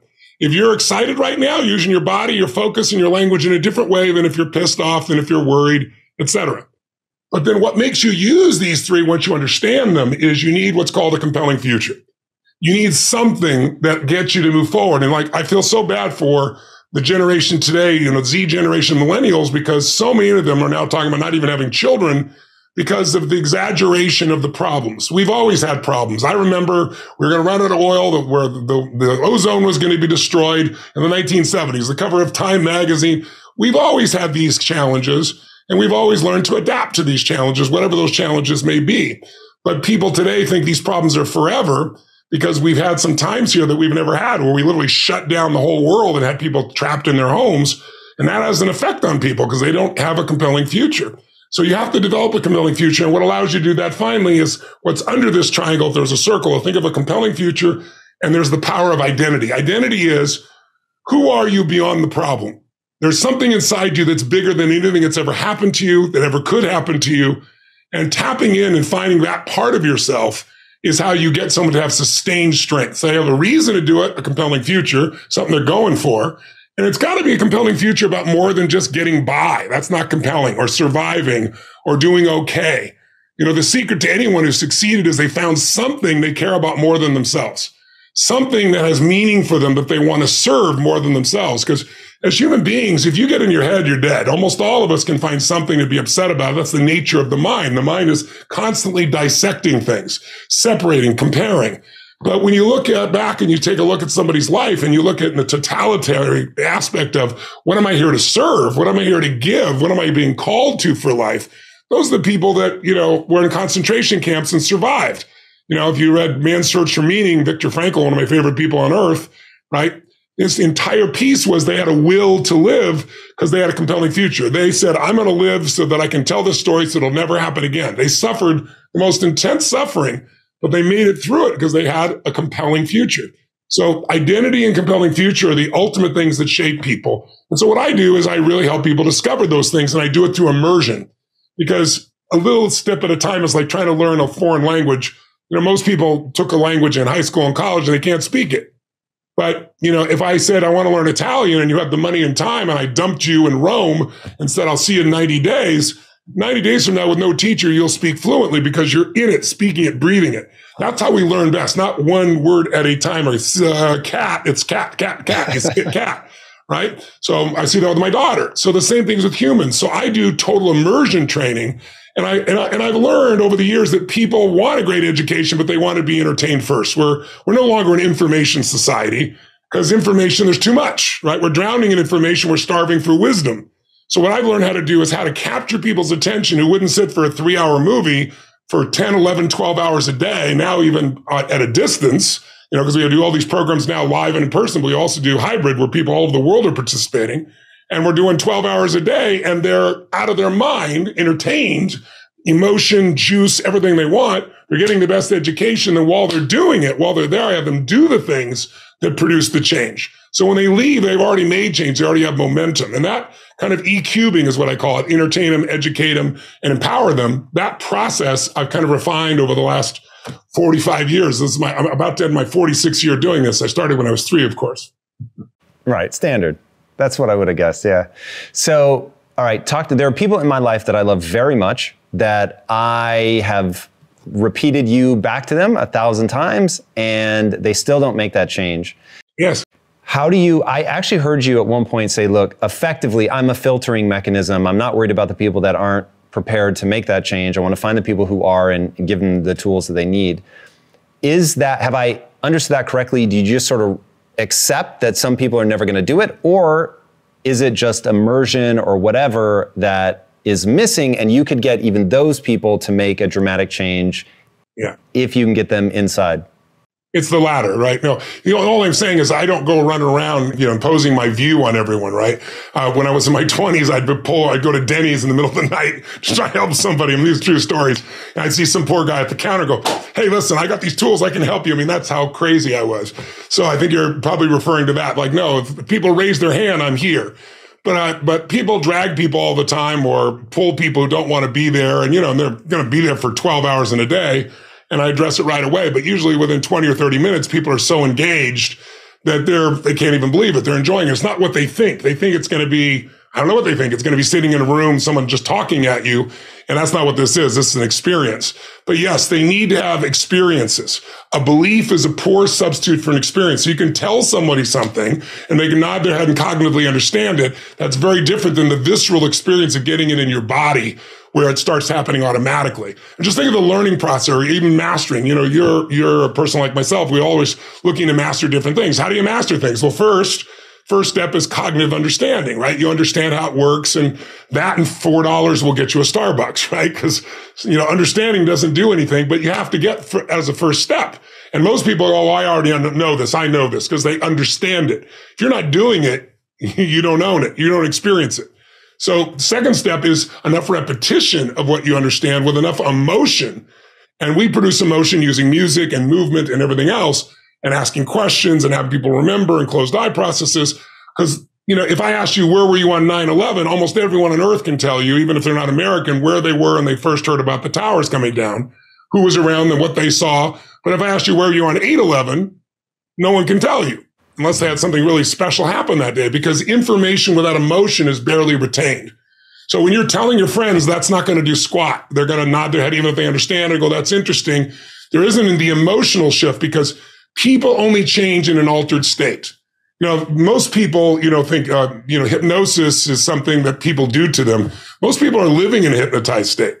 If you watch somebody, you ever drive in your car and then something catches your attention, you kind of focus on it for a while, and then all of a sudden you go, holy shit, who's been driving this car for the last 2 minutes, right? Well, you were in a trance.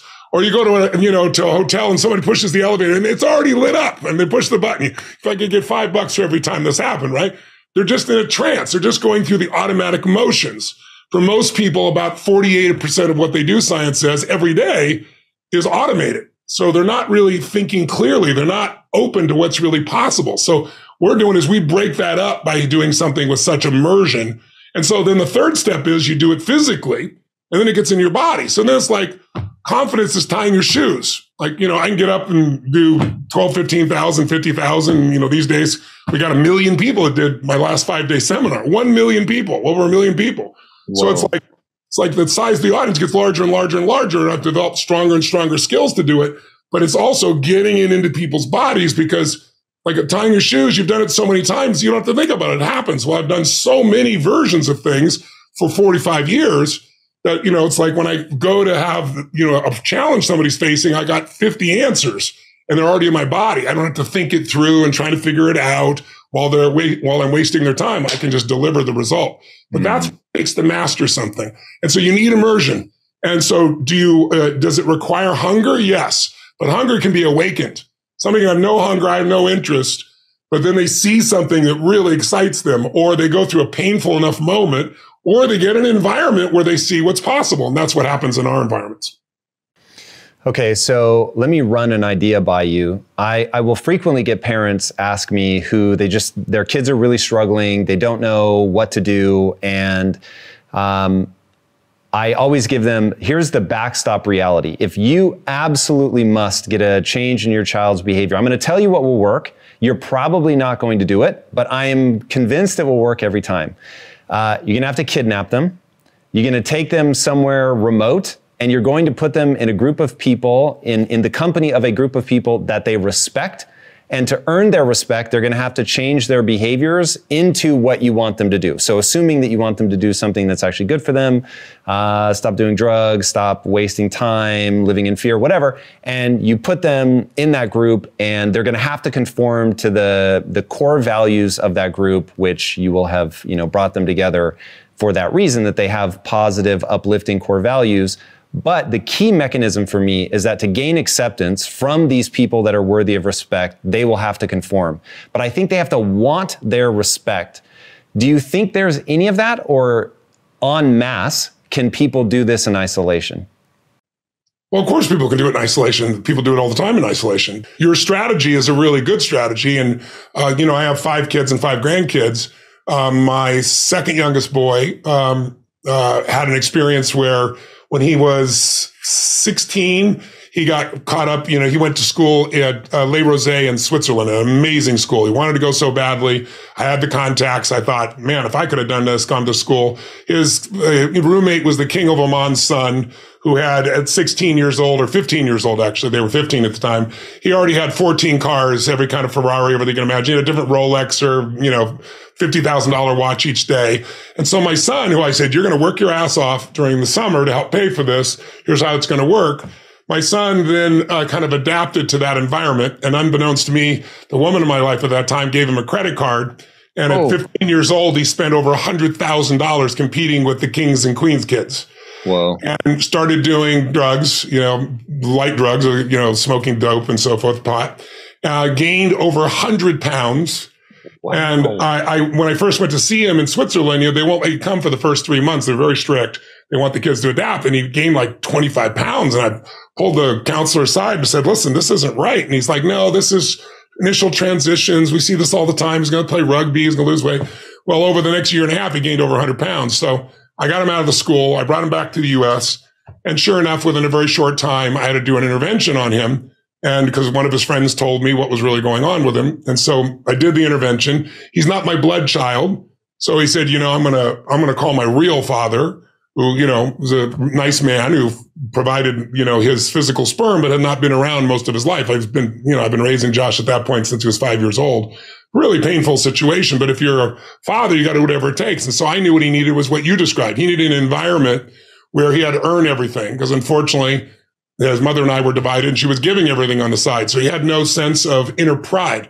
It's like when people talk about self-esteem, I hate the term. It's so overused, but self-esteem does not come from what other people say to you. Someone can tell you your whole life you're beautiful, you're strong, you're smart, and you cannot trust yourself or not think so. Someone can tell you you're a piece of crap and you go, I'll show you. And some part of you grows as a result. So it has nothing to do with what people say to us. Self-esteem is earned by yourself for yourself. It comes from doing something that's incredibly difficult and no one else knows it. You know it. And that's why you have esteem for yourself. So he had none of that.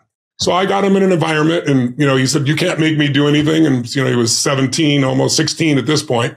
And I said, as long as I'm your father, I can make you do anything. And I put him in this environment where they took away everything, cut his hair, and he had to earn the right to use salt and pepper. He had to learn that he had to be responsible for things. It wasn't so much respect. It was pure punishment reward. It's like real basic conditioning in the very beginning. Now, my son is a very smart kid. He's an adult now. He's completely transformed. This is 20 years ago. But he manages to get the owner of this facility to say, I've run this for 20 years. I've never seen a faster turnaround than your son. He's obviously your son. He was applying all these tools. He's helping other kids. He's being amazing. And so normally they stay there for a year, and he'd only been there 2 months. And of course, I missed him. His mother's crying. And so we brought him back. And within a month, he was doing drugs and stealing from us. So I put him back in the environment for a year. He lost 120 pounds. He's never gained it back. He developed a different set of value systems for himself. And Josh today, 25 years later, I have 2 grandchildren from him. He's my partner in several businesses. We've taken from 0 to $4 billion, to give you an idea. And I couldn't be more close to him, but it was one of the more difficult times. So yes, sometimes you got to do an environmental change because the environment they're in reinforces the behavior they're in, the beliefs they're in, the way they live that they're in. And that's not an easy thing to do. But so what you're talking about is an extreme. A lot of people do it with things like Outward Bound, right? It's a great piece. A lot of people take their kids who are, wasting away and they put them in an environment where they're in nature and they can't survive without taking on the challenges and the people around them. And so that's another shaping device like that. So I'm a big believer in immersion where someone has to grow, where it's not a should grow, it's a have to grow. There's no choice. Because, when I work with people, what I basically do, if you watch me, is I ask questions, I do different things, but I basically put the walls on the side and behind them, come in, and there's only one way forward, and magically they move that direction. That's my job, right? So I know how to do that in lots of different ways that don't require me taking somebody off for, a year and setting them aside. But I just want to point out that in some cases with drug use and things of that nature, your approach would be a very good approach. It's not necessary. You could take somebody for a few days aside and put them in a new environment and have them completely rewire how they are. Because remember, everything is conditioning. So the habits you have, the way you think, the way you feel, the way you perceive life is conditioning. Any condition pattern can be changed with new conditioning, and it doesn't take as long if you know what you're doing. You know, they did research at UC Irvine years ago, and I don't support this research, but this is what they did. They take a monkey and they take down 4 of his fingers, and then they just bend his finger manually 10,000 times. So if you do this right now, if the people at home say, if they say, well, your finger, how'd you do that? They go, I don't know, I just thought it. Well, when they untape the monkey's finger, guess what? He does this for no good reason. It's conditioned. Imagine every time you bend the finger, you're putting a thread of connection between neurons, nerve cells in the brain. It's not fancy. Just think of nerve cells. Do it again, 2 strings. 10,000 times, you're wired, right? Well, some people are going on the way to work every day and they get off on the same on-ramp, and one day they're on the phone and they don't need to go that off-ramp and they get off on it automatically, right? They're like a monkey. They've been trained. But what UC Irvine found is they could interrupt this pattern and they could create a new pattern, and it didn't take 10,000 bends to do it if they stimulated the pleasure center of the brain. If they stimulated the pleasure center while they bent the finger, they got like 100 strings of connection. So 24 of these produce what they used to get from 10,000. So I use that principle in what I do. That's why people enjoy it so much. It's not a pain-driven experience. It's a pleasure-driven experience. Because listen, your brain's going to avoid pain any way it can, and it's going to move towards pleasure. Well, if I can get you to link pleasure to what you need to do so it doesn't take willpower, because look, willpower never lasts. I got a lot of willpower. I know you do too, but there's a limit to willpower. There's no limit to when you link pleasure to something, how far your body, mind, and soul will push towards it. So it's really changing what you link pain and pleasure to that creates lasting change. If you want to learn more about this topic, check out this interview. I work out roughly 45 minutes, sometimes an hour. Sometimes I might be able to get out a bit faster. Sometimes I have to get out faster if I've got a lot going on for the day, but that is the basic cycle. Put in the work, you will definitely get the results.